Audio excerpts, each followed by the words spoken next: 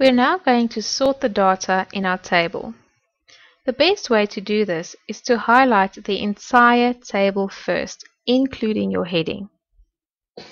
Then select Table and select Sort.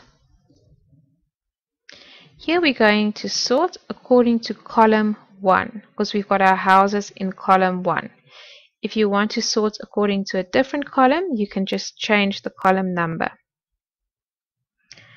You also need to tell the computer whether it's alphanumeric or just numeric data that it's working with. So in this case, it's alphanumeric.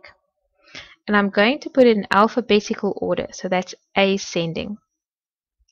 Then select OK. You'll see that your information is now in alphabetical order and that the computer also put the correct information next to each one of the houses. That's why it's important to highlight all the information before sorting your table. Next, we're going to look at how to insert some formulas in your table. To do this, I'm first going to add a row at the bottom of my current table.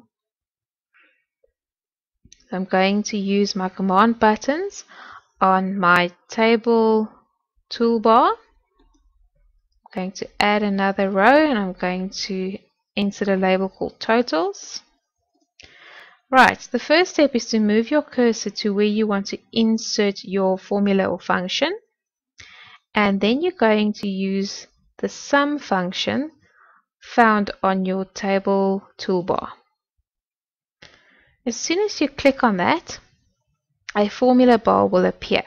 It's going to say equals sum B4, and here it helps if you have some knowledge of Excel, because what the computer is saying that it's going to add everything contained in cell B4.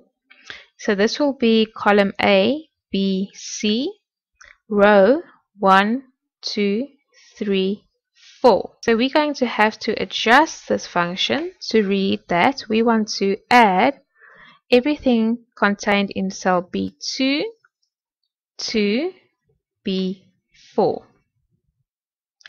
Then you can press enter and the computer will add that column for you. If you hover over the total with your mouse, you'll see the little tooltip that will appear that will show you the function within that particular cell. I'm also going to work out the sum for the total points here. So just click in the correct cell, select sum, and you'll see in this case the computer automatically went and put in the correct cell references C2, C3, C4. So you can just press enter. Just note that you are able to insert some other functions by clicking on the formula command button. You can click on the drop down and you'll see a variety of other functions and operators that you could insert into your particular cell here. Okay, I'm just going to press enter, and there you have the total for the last column as well. We're now going to have a look at how to convert a table to text. So we've got the table, but you might want to change this just to normal text. And to do that, you highlight your entire table, then select Table, select Convert, and I'm going to convert my table to text. Right, you can separate the text at tabs or paragraph or semicolon, or you could select a different kind of symbol or character. I'm going to use the comma as a separator, and then I'm going to select OK.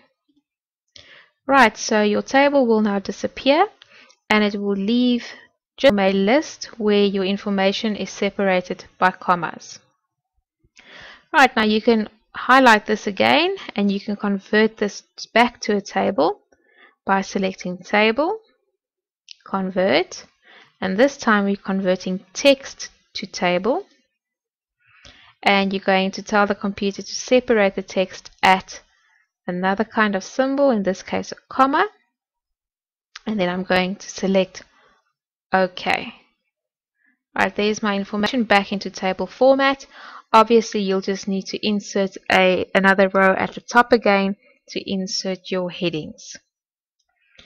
And that concludes our lesson on OpenOffice Writer, working with data in tables.